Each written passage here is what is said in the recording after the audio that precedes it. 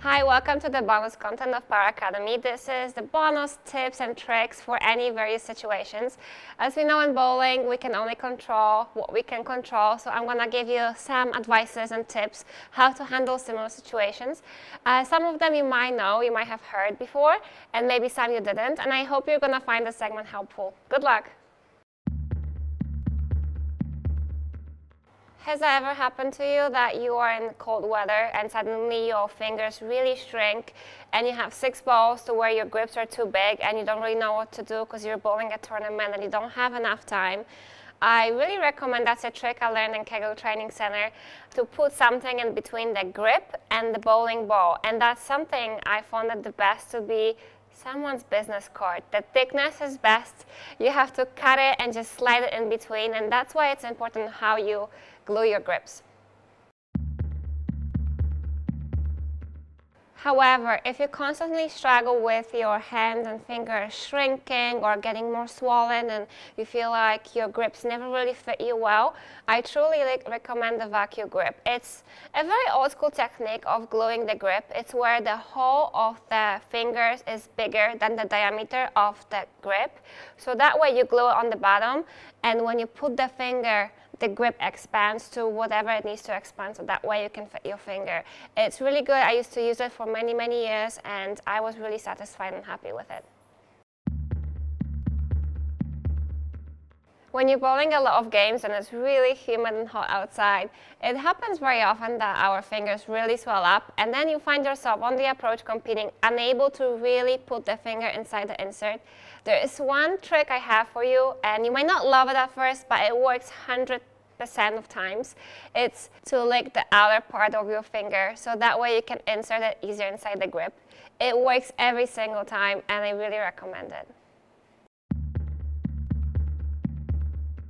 Do you suffer a lot of blisters and cuts when you bowl? If you do, I'm sure it happened to you in the middle of a competition and you had to put a skin patch. But because the rhythm is so fast, you don't really have time for it to dry out and it's very stressful. My tip for you is to light it on fire. I know it sounds crazy, but what you do, you put skin patch like you always do, and then you proceed to light on fire and blow. It helps it seals a lot faster and it dries out instantly.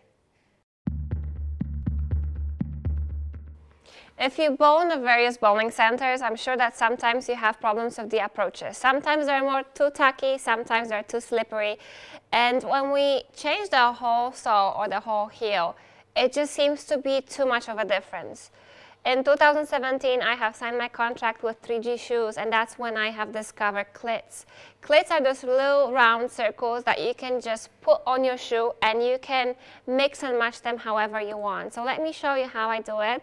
I have multiple clits under my shoe, and if the approaches are too slippery, I will just change 1 or 2 instead of having to change the whole sole. The difference is a lot less drastic, which makes it a lot easier to make any type of alternation during the competition. It might happen that you don't have 3G shoes, which is completely okay.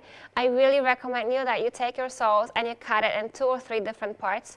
That way, when the approaches get too tacky or too slippery, you don't have to change the whole sole. You can just exchange one part of it, either a half of it or 1/3. It's however you prefer it, and I'm sure that changing it during the competition is going to be a lot less stressful, as the difference is not going to be so drastic. When we are nervous, stressed, when we're competing, things don't seem the same. We tend to focus on a lot of different things, from physical game to the scores.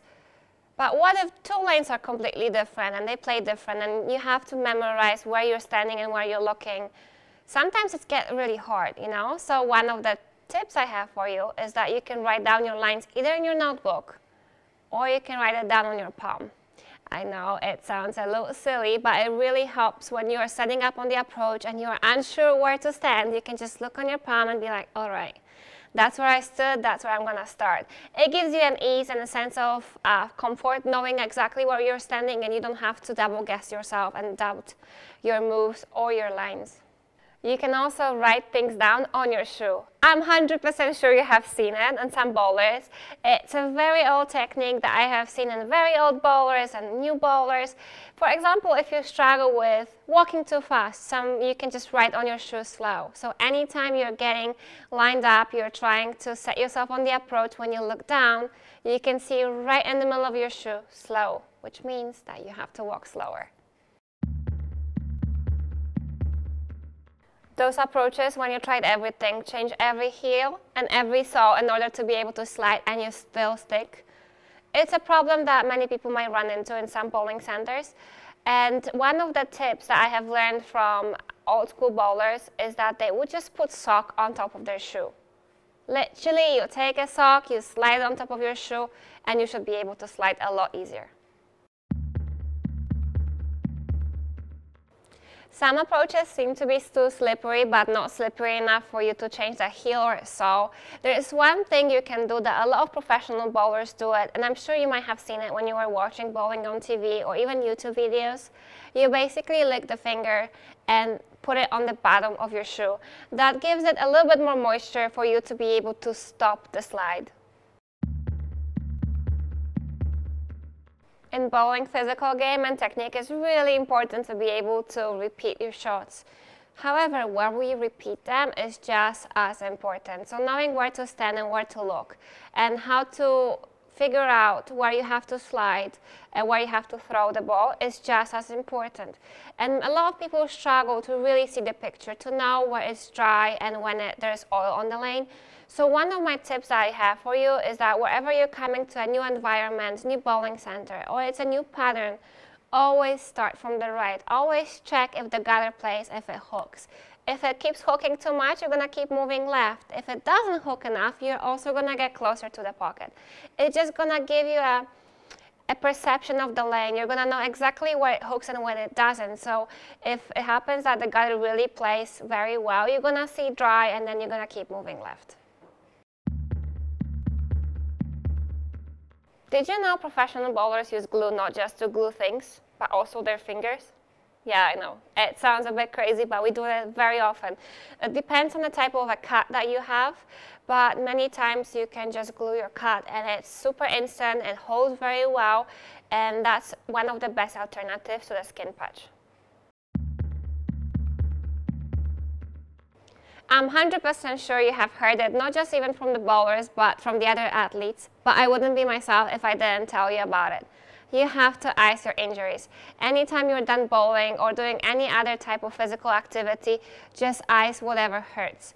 Ice really helps with reducing inflammation and even in preventing any further injuries in the future. Just ask the bartender to give you some ice and ice whatever hurts. Make sure you don't do it for more than 10 minutes. I really recommend to put it straight on the injury. You would do it in the past through towels, but I realized it doesn't get cold enough. I can also recommend you some products from Amazon. This is what I have. This is what I use. It's actually Verity's idea. She's been traveling with it for all year on PWBA tour. And I also proceed to buy it because it's very convenient to get ice inside it, ice what hurts, take ice out, put it in the backpack, and that way you never forget to carry it with you. Warm up. I'm sure you've heard about the importance of warming up before any physical activity, but I need to tell you, you have to warm up. My dad used to tell me that muscles are like cheese. When cheese is hard, it's just so easy to break it. But when the cheese is warm, no matter what you do, it doesn't really break. That's how our muscles work. If your muscles are cold, it's just so easy to turn anything, to get any type of injury.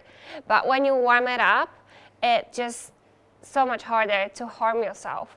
So one of the easy ways of warming up your forearm is just to grab anything, let it be a towel, and really squeeze it really hard and really fast until you feel like your hand is getting fatigued and tired and warm at the same time.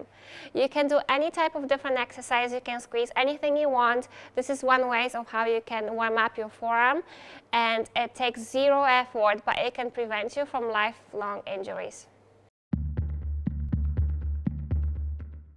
When you drill a bowling ball and you drill thumbs, you want to make sure that the thumb is big enough to fit 1, 2, 3 or a few tapes inside it. So that way when you swell up, you can always take it out and still can keep using the ball. But it does happen that your thumb gets so big that no matter how many tapes you take out, you still cannot put it in. There's one technique that you might have heard about because it's nothing new, but maybe if you didn't, it can really save you. You're gonna take a napkin and you're gonna try to press the thumb inside the hole with the napkin. It's gonna help the thumb to get a little bit smaller, and you're gonna be doing it a few times, then you take it out, and I'm sure you're gonna be able to put the thumb in your thumb hole with no problem. Okay, that's all I have for you. I hope you're gonna find it useful. I hope that if you happen to struggle and run into any of the scenarios I was just describing, you're gonna remember what I said. You're gonna be like, oh wow, yeah, I know how I can get out of this situation. I know what I can do. I hope you're gonna remember, and if you don't, I hope you're gonna be coming back here, refreshing your knowledge. Thanks so much for being part of my team and being a part of Power Academy.